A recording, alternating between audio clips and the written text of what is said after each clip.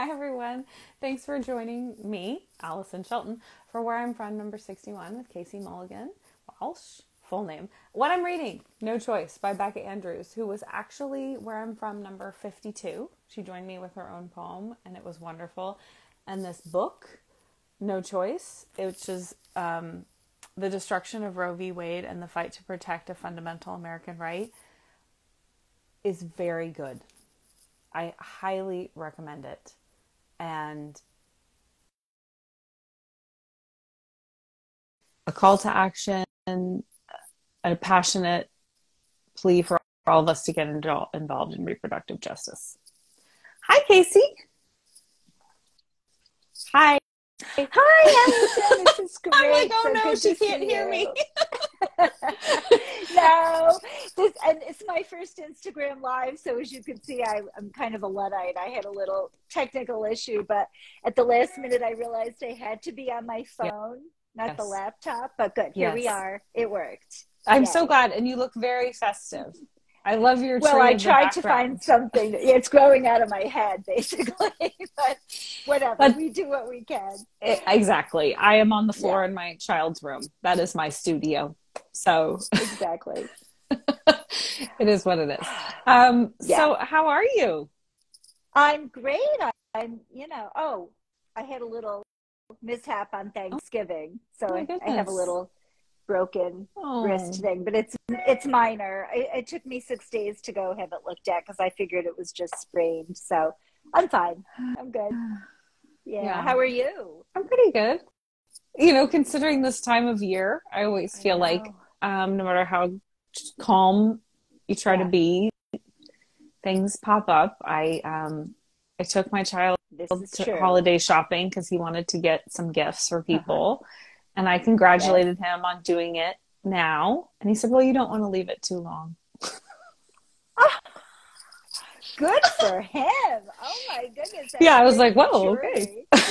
Yeah. Life advice. Thank you. I always get frustrated when people talk about the weather, but you are in Southern California. Yeah. So could you have done this outside? I mean, it's cold for Is it that warm? No, it's like 60 degrees, which is cold for here, but not for anywhere else. Yeah. Okay, just curious. I know we went Christmas tree shopping. The gentleman who helped us with our Christmas tree is originally from Chicago, and I went to college there. And I said, "Oh, it's rough there, right, with the weather?" He was like, "Oh, it's paradise here." Even and I think it's summer at the Navy Pier, it might as well be winter. Well, especially like in June. Early June is still very not enjoyable. So it is. Yes. So would you like to begin or okay, go for it. It doesn't matter. I have what I'm reading because I know you like to talk about what you're reading. Yes, and I have read that wonderful book. Yes, Janine Willet's wonderful book, The Part That Burns, and I just love it. I had read a little of it before, but I've decided to go back through and do a good read, beginning to end. She's just a wonderful writer, wonderful teacher. I was going to say wonderful person. Yes. She did a Where I'm From poem. I'm not going to be able to come up with the number. Yeah, she did. A while ago, like the summer, 40-ish maybe. And the book I'm reading is No Choice by Becca Andrews, who also did a Where I'm From, which is about reproductive justice. And it's amazing. You've got so many wonderful writers and Where I'm From. I mean, I've been kind of taking little tidbits. Very blessed. And scrolling back and looking, and most of them I'm like, oh, I know her. I know. Great. It's really great. I know. It's fun. It's such a fun thing for me to meet all of you. In this environment and to have a personal exchange with all these people that many of whom I know online. I do have people I know in real life, but many of them are people I know online. And Janine's a perfect example. Somebody who I've been on many, many Zooms with and has given me a lot of wisdom and guidance. Yes. But we have not spoken. And I think we've been together on the progress for the advancing healthcare project. Yeah, project for advancing health stewardship. Stewardship, I think. I got to hang out with her a little bit at Hippocamp this year, which was great. Yeah, we had a really good time. Yeah, she's just a great and learn from her too. You know, when she gave a session. So I absolutely love her writing prompts. I tell her every session. Yes, me too. I agree. Agreed. Mm-hmm. So, all right, I can go or we can chat, whatever's best for you. Go for it. I think it's fun. I think it's nice to be finished as the person who's doing the reading. That's my opinion, but it's true. Okay, here we go. I am from, can you hear me? Am I speaking loud enough? Yes, you're wonderful. I always get told I'm too soft. Okay, wonderful. I am from library books, from Fuller Brush perfume and Kenmore sewing machines. I am from cookie cutter rental houses, rooms painted pink and electric stoves. How my mother hated those. I am from avocado trees grown from pits and birds outside the window and the Audubon Guide. The lofty maples whose limbs I climb, then stay in, afraid, till Daddy gets me down. I'm from old jaguars and Terrytons with lipstick stains, from Bob and Elizabeth. I'm from the New York Times crossword and Van Gogh sunflowers and daredevil Irish charm. From As Long as You Did Your Best, Baby, and Hey Mabel, Hey Matilda. I'm from Church on My Own, from The Lord is My Shepherd and Families Who Take Me There. I'm from Everywhere and Nowhere, Go Where They Tell You, French fries shaken in paper bags to soak up the grease, and Waldorf salad every night. From my Louisiana mom swept away by the dashing Yankee soldier. From loving parents and hospital stays and sorry, they're gone. You live with someone else now, far away. In my dusty basement are spelling bee trophies, glowing report cards, victories never enough to temper the loss, photos of a smiling girl standing alone. I am from north and south, shaken, not stirred, a blend to carry them both. And I did, you, Casey. Cry. Yeah, understandable. Yeah. I did it. I feel like because you write about it quite a bit, and it shows up here in the poem a little. Like I think it's important to say that you were orphaned at a young age, 11. Yes.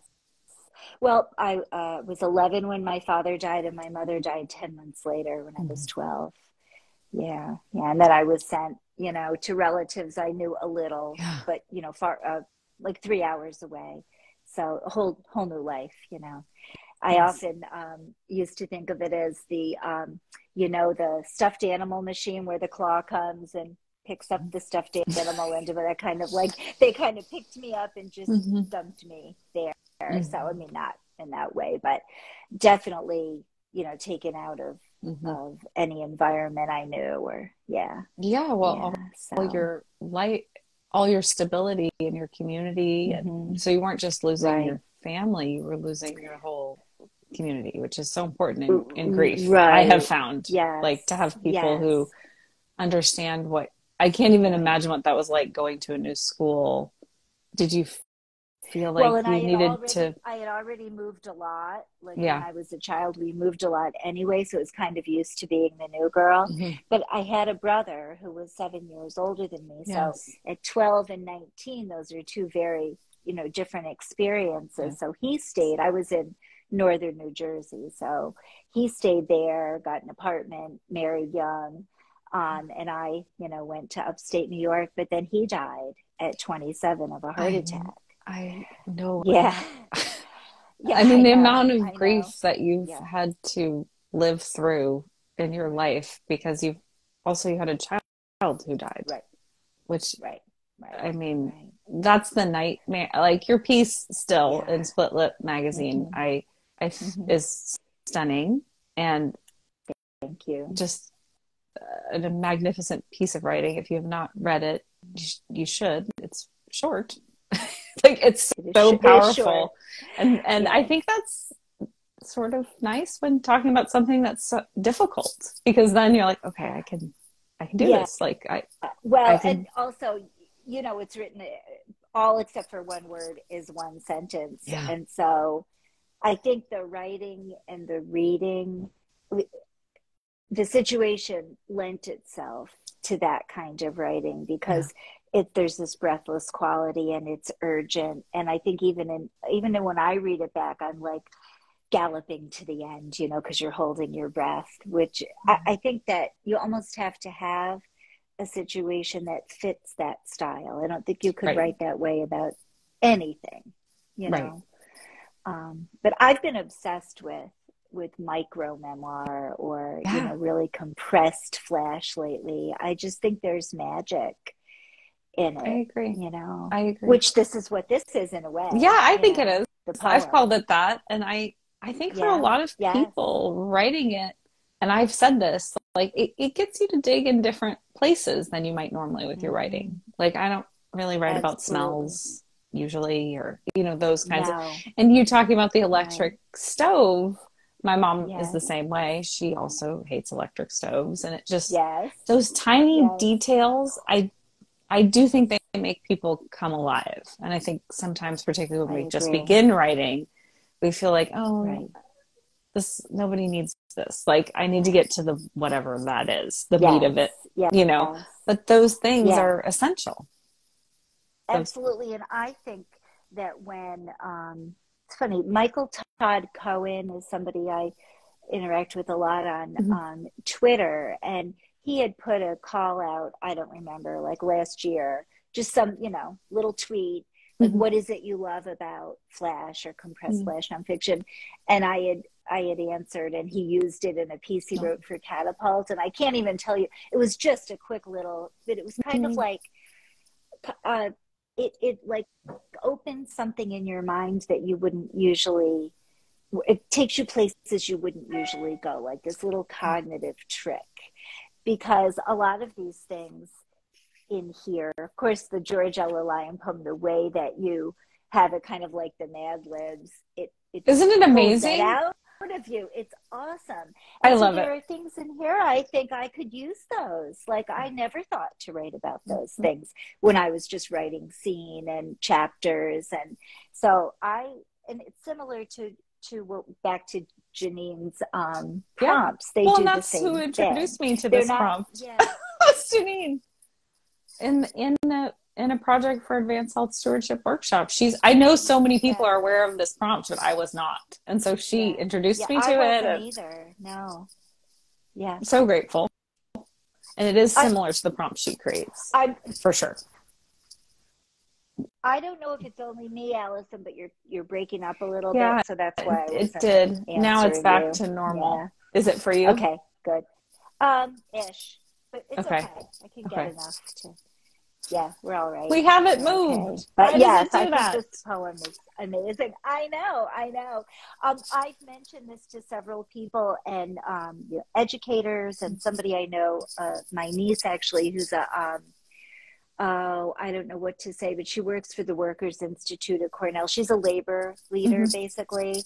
And both of those people are, I've used that poem, you know, either in workshops or with my students. So a lot of people know about it, but I didn't know about it either. No. So I think it's fabulous. I think everybody should do it. I do. I think and I know people, a friend of mine did it at like a conference with social workers. They did it like when they came together as a icebreaker. And I thought, wow, that's a really, because I enjoy having these conversations with people where you're not like, what's your name? And I mean, you know, where are you from? It's like, it doesn't really dig a little deeper. Yeah. So well, I think a lot of us who write are not big at small talk. You know, we want to talk about things that are meaningful. Yeah. And it's true. I guess that is part of it. I've always thought it was partially because I never felt like I fit it like as a me too. So you know, as like a surface person. So I was like, but when I get into real conversations with people, I do feel at ease. It's I think because you start to like see that you have things in common, even though you may not have things in common on the surface. because I never felt like I really was fitting in, in that world. Well, it's funny that you would say that because, you know, my book is really, it's funny how I expected you to ask me what the book was about and you didn't, but it's hard. It's easy to stumble over the plot, but really the thread, or really what the book is about, is the search for belonging and the difference between fitting in and belonging, which is exactly what we're talking about. And I always, you know, I'd way rather have a meaningful conversation with one or two people than have to function in a big group of people. I still am kind of that way. Yeah. Similar to you. Yeah. That's a really beautiful topic for a book, Casey. Like, I mean, I think that's really important. It's interesting. I think this happens to a lot of us who write memoir, that understanding not the situation, but the story evolves as you're writing it. I didn't start out thinking that that was the theme of my book, but it was a big revelation when I realized it. You know, it really helped. How long have you been working on your book? Because it's finished now, right? And you're looking for publishers. Is that where you're at? Well, yes. Is it who said that art is never finished, only abandoned? I know. I think, is it ever really finished? For me, that's the biggest obstacle to actually writing a book, is feeling like there has to be some ending. Oh, I don't know why it's doing this. I don't know why the internet. That question. Yeah, I don't know why it's. I have full bars. Do you have bars, Casey? Weird. Okay, you're kind of back. I think it must be Instagram, because I'll I have answer bars. your question about. Yeah, I have bars too. Yeah, Like all the Wi-Fi. It's weird. I think it's am Instagram. I cutting off at all? Yeah. I think we're cutting off for each other. I am. See, here I look fine. Okay. Right. All right. Yeah. Well, stop me if you can't. If you can't understand what I'm saying. But the first words, that I ever wrote that made their way into this book were like 11 years ago. But I wrote essays for about 6 years. And then in 2017, I just kind of sat in a hotel room one day and made these kind of fictitious chapters and tried to see how it would work as a book. And I've thought I was done a couple times, and I really wasn't. But I feel very good about it now. There's still some sections in the middle that I'd like to dig into again. But I'm submitting to small presses. I just really feel like for a lot of us, memoirs and grief books, small presses are the perfect home for books like that. And I honestly don't know, even if I got an agent, if I want to wait all the time it takes for then the agent to sell the book. And I just think I'd be thrilled with an independent press. I think it's a wonderful choice. I really do too. Because also, isn't it, because the question I ask myself often is, why am I doing this? Why? I know. And it is to get it to people.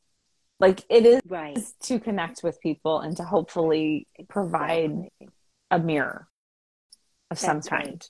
That's helpful. Right.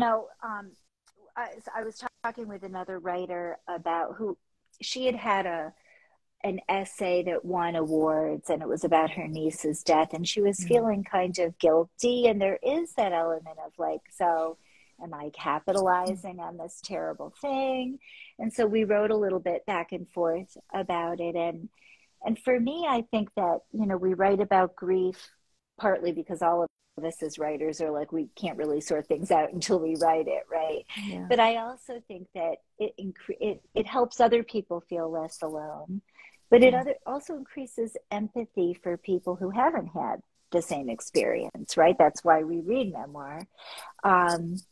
So why did I say that? I don't know. I forget where I started. Because we were talking about, why do we do it?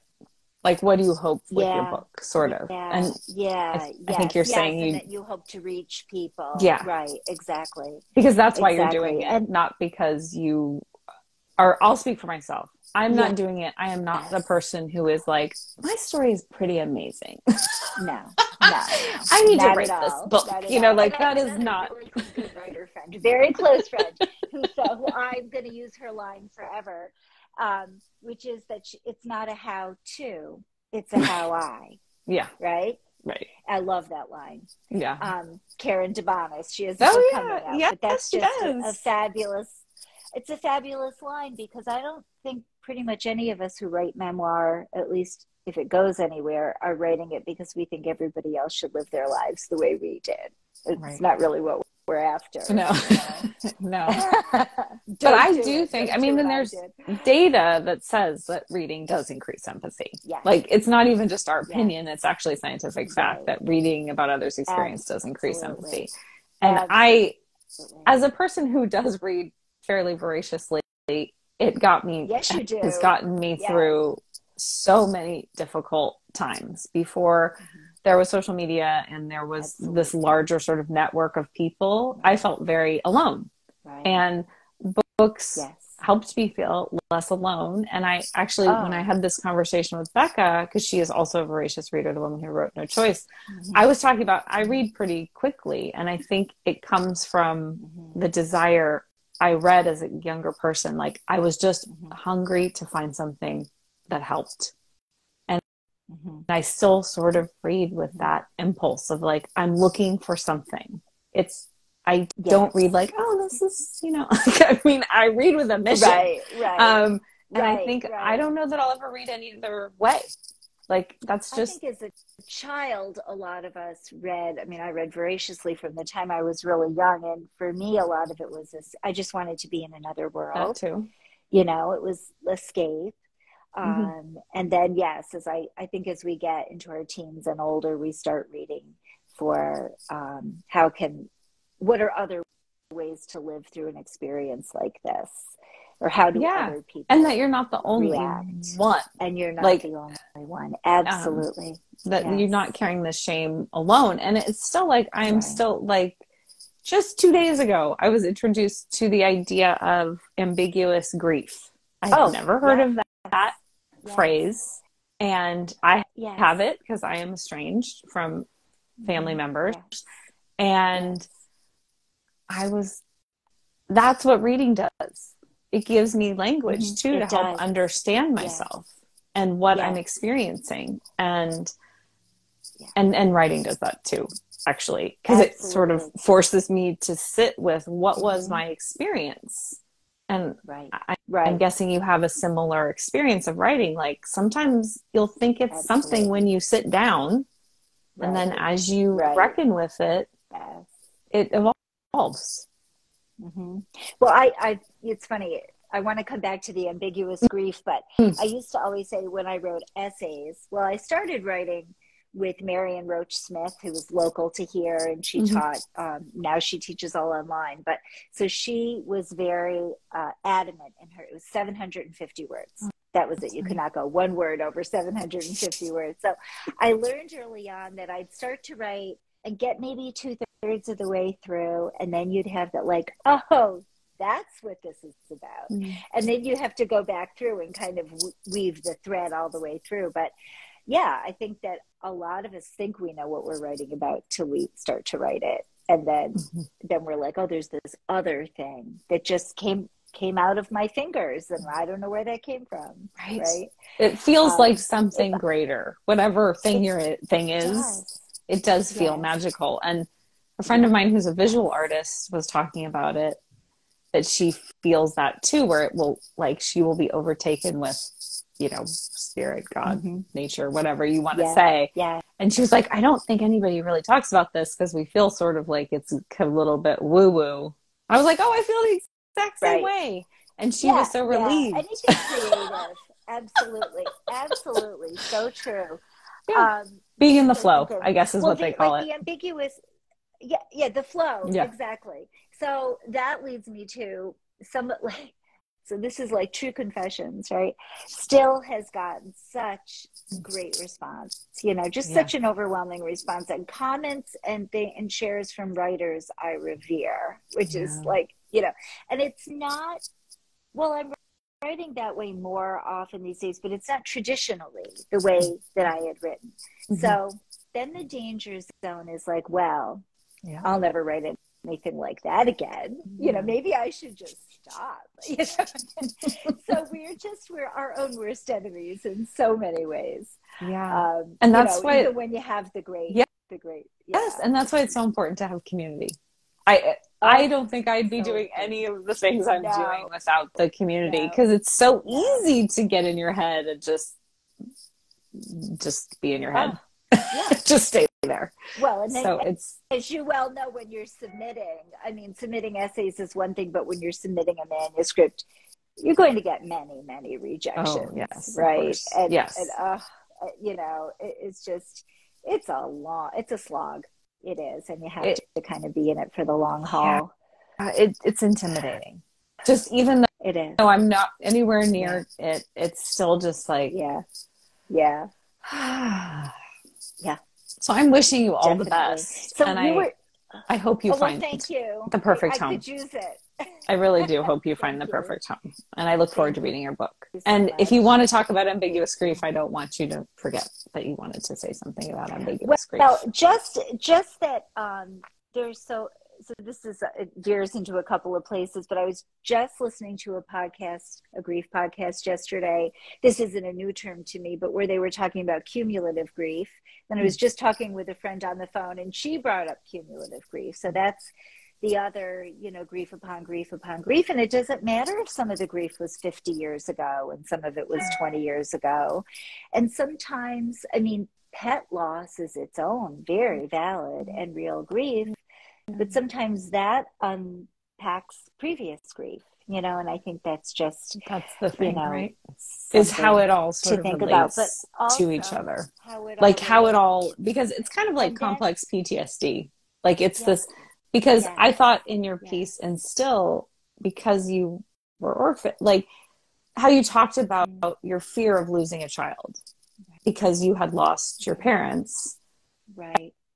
I think because my brother died when I was 10, and my husband's father died when he was 13. So that's something we both were living with that reality. Yeah. And I think most people who have someone die when they're young, that's then with them always. Mm-hmm.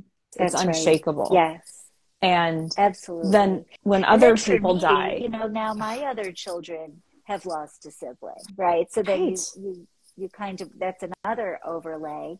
But, we hear a lot about anticipatory grief, when someone is ill and but I kind of coined this term, and I think I coined this term. I haven't found it anywhere else. And this is a little more tongue in cheek, but I write a lot about what I call preemptive grieving, which is, I think a lot of us do this when we have had a lot of loss, where, I have an essay with this in it, where my husband would go off to work. I call him the husband in the happy ending. And he'd go off to work, and I'd say, don't die today, come home. Like, the grieving that you do almost to hold it at bay. Like if I picture that happening, then it won't happen. And it's not really a healthy coping mechanism. No, but it does ring true. Doesn't it? Oh yeah. Well, it's like I have enough life insurance. Like what would I, because we will be in a community. Like you'll be in community with people, and you'll realize, they don't think like this. They don't have these experiences. They just assume their spouse will live forever. And their kids will live forever. What's that like? Yeah. Yeah. Like what's that like? With one of my kids, and it's just like, it's that script in your mind. Like I'd hang up the phone and think, and that was the last time they spoke. Like it's like I'm making the movie all of the time. And people don't understand that. They think it's kind of funny, but the people who know. Right? Yeah. Yes. And you have to laugh at yourself. Yeah. Yeah. And it's like, it's right. And you try to have a healthy relationship with it. Like, I see you. Yes. I acknowledge you. Right. You're not real. Right. But now go away. Yeah. Go away. Yeah, exactly. Yeah. But you're not real. It's true. It's so true. Yeah. And I tried to explain to people that it hasn't controlled my life. It's not like I didn't we travel, my kids do Right. whatever they do. Right. Like, I'm not like, stay right here, something could happen. But, you know, it's, I think and I know from a very young age, death has been, it's a reality. Like, I knew very young that it happens, and it happens again and again. Right. And more and more. Mean it's going to happen again and more as you grow older. Right. Like, it's not going to be less. No, it's not. It's not. Yeah. We've just had actually a period of time. The last month we've lost. Now, we've had 2 losses in the family, but we've been connected to people with 3 other losses, and like a 29-year-old girl who died of a heart attack, like young, tragic loss like that. And those aren't, those aren't my griefs, but it's just one of those periods of time that you get into that I don't want to answer the phone. Don't call me. It does happen like that, though, doesn't it? It because does. I've had 3 periods in my life where it's like many, like my dad, grandmother, family friend, boom, boom, boom. And those were significant to you. Yeah. Yeah. And you're like, okay, I can't. And it is that not wanting to answer the phone for sure. And, it does seem like I get, to sort of cluster. You're like, I get how fragile life is now. I don't need any more reminders. Can I have a break? It's true. Give me a break. It's exactly right. Yeah. So, it just, I think we have all kinds of relationships with grief, right? You think about it, the ambiguous and anticipatory and cumulative. Preemptive. Definitely write about it. Casey, are you writing about it? I have. Okay. Oh, yes. Because I think that's brilliant. I have a hermit crab essay about it, but it's not quite there yet, I think. And it's in the book. So I don't feel like I have read about that. And that is such a real thing. And my husband and I joke about it, where we'll be like, oh, other people don't think about it the way we do. Like, we're grateful, really, for every single day that we're both still here. And, it's funny. I know a number of couples like you where there is an element of shared loss. And, because there's a piece of that person that you understand that not everyone does. Yeah. So it makes sense. Well, and I mean, her mother died when she was 3, and my brothers are my half brothers, and their mother died. So it's really everywhere. Everyone in my life, close. And so I it's like one of those things where you realize, like, when you're a child, you don't. You're gone. Oh yeah. Instagram, why? Am I back? God. I stopped. You're back. I stopped because you get funny and then you can't hear me. Now you can't hear me. So technology. Yeah, it'll be interesting it'll be interesting on the replay if it plays like this. It might play totally normal. It's weird how this happens sometimes. I hope so. I hope so too. Yeah. But it's like when you're a child and can you hear me, Casey? Yes, I can. Okay. When you're a child and you think everybody's family is like yours. You're like, oh, everyone lives like this, whatever it is. Right. And then you slowly realize, oh, no, they don't. They definitely don't live like this. And it's like that with grief. Say, it's absolutely like that with grief. Yes. For me, my life as a child, we moved a lot. My parents were sick, like my childhood. So I knew. Yeah. Partly because I often lived with other people. So I that they lived more stable than I did. But I really think this belief of, and not earth-shattering, I think we all know this, but that everybody has a story. Like if you stand in line at the grocery store, every person in that line has something that they're carrying. Yes. We just don't know. And, so I agree. That's a great place to end because I absolutely agree. And I also just want to say, I did read your Keep Things because I was in it this week.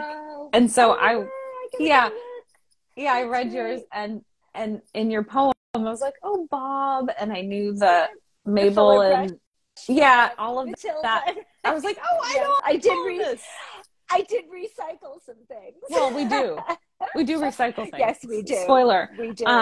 Yeah. But it was, did you ever find out what the brush is from?